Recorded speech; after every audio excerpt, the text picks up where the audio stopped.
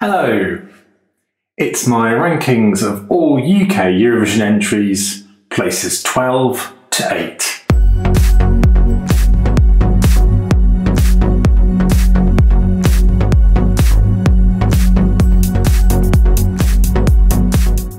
Welcome to Matt Loves Eurovision. Please do click on the subscribe button and the notification bell, and as always please do like, share and comment below. Quite exciting batch this time as we finally enter the top 10 in this group. And as you might expect, with the UK having 15 runners-up and 5 number ones, or 5 winning songs, which would fill a top 20, we're going to expect some highly placed songs in this group, and indeed 4 of the 5 that we're looking through today were runners-up at Eurovision, and indeed are not just kind of classic UK Eurovision entries, but they're just full all-time classic Eurovision entries of no matter where, of all countries. We'll start off with number 12, just 1970, Mary Hopkin, Knock Knock, Who's There?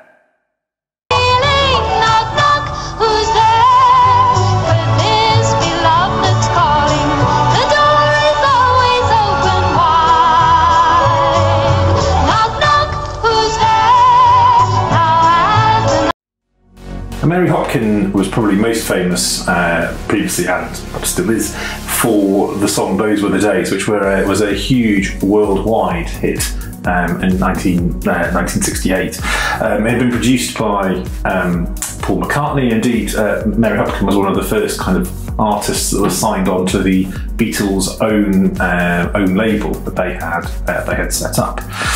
Nevertheless, Knock Knock Who's There was also very successful, reached number 2 in the UK charts, and it was number 2 at Eurovision as well, coming as a runner-up, of course, to Dana and All Kinds of Everything. I think Mary Hopkin's delivery was beautifully crystal clear, and obviously it's a great song. Mary herself, I think, I certainly understand this, was not quite so fond of the song, although you could never have told that from her delivery and from the success that it had.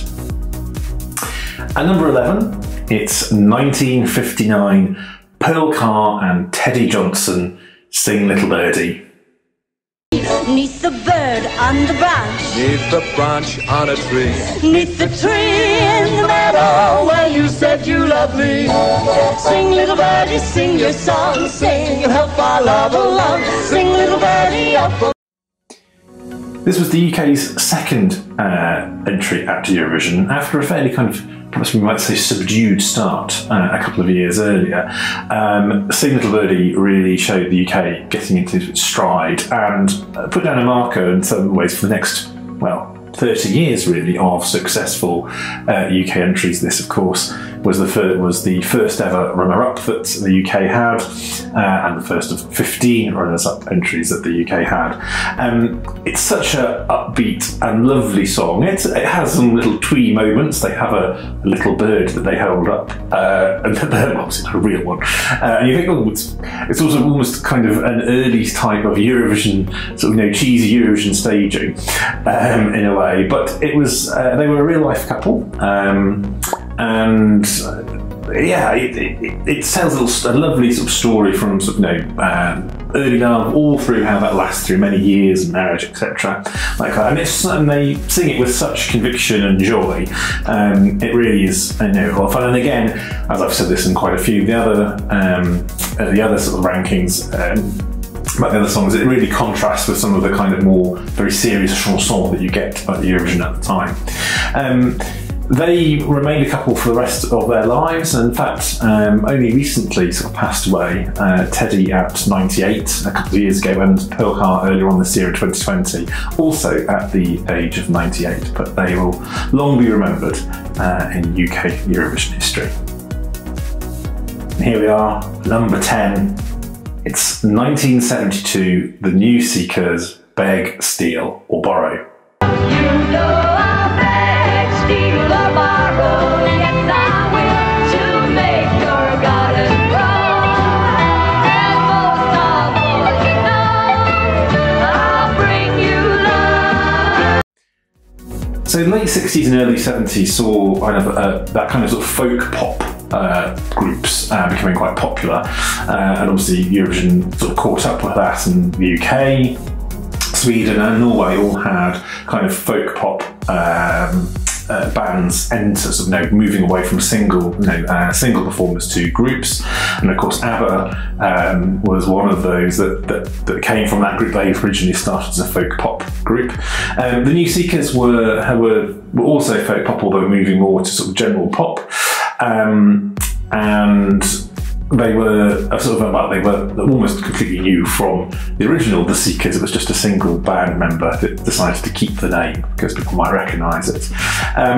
But yeah, it's a really enjoyable song. Again, runner-up, but I think it presaged kind of a lot of success for kind of those types of pop bands. We had ABBA obviously winning in 1974, Teach-In in 1975, and then of course Bullet Man winning in 1976. So they almost won, but certainly set the scene for kind of the success of those sorts of groups in the mid-70s. At number 9, it's 1996, Gina G, Ooh Ah, Just a Little Bit. Just a little bit, a little bit more. Just a little bit, you know what I'm looking for. Just a little bit more. Just a little bit, I give you love you can't ignore. So Gina G is an Australian singer that brought this kind of high-energy Eurodance cheese hit to Eurovision. It was a huge commercial success. It reached number 1 in the UK. The last Eurovision song to reach number 1 in the UK. But it did fantastically well across the world, and indeed it even got high in the charts in the United States. And it's probably the only Eurovision song to have charted high in the US in the last 40 years or so. Why did it only finish 8th then? Which is, although anyone finishing 8th now would be considered a pretty good result, but back then it felt like far too low. Probably the live performance was not perhaps as good as it might have been, to be fair. And also this was just before we hit televotes. This was all still done by a jury, so one might have expected it would have done. I think it would have stormed the televote if we'd just been a few years later. I'm sure Gina G probably might well have won in those sorts of circumstances. Nevertheless, it's an enduring classic, and it's a song that really is broken out of Eurovision. People do know this song very well, so I think all in all, a big success. And at number 8, it's 1968. Cliff Richard and Congratulations. Congratulations and jubilations. I want the world to know I'm happy as can be. Who would believe that I could be happy and contented? Congratulations is one of the all-time great Eurovision entries, very well known by both people that know the contest well, but also outside of the contest. And of course, famously, it came second. It was a huge favourite to win, and obviously Maciel for Spain and La La La won. Some people said it was a fix, but actually I think it was a genuine win, but goodness me, he came close. I don't think it affected Cliff too much, because I think he still sings this song at performances. He actually uploaded a remastered or a version onto his own YouTube recently to sort of coincide with his 80th birthday, and it's been used by Eurovision itself when the 50th anniversary TV programme or concert. It was called Congratulations. So while it may not have won, it certainly got a sort of a place in kind of Eurovision history, and still is a lot of fun to this day. So some great Eurovision classics in that group, but come back for my penultimate rankings video to see some more UK classics.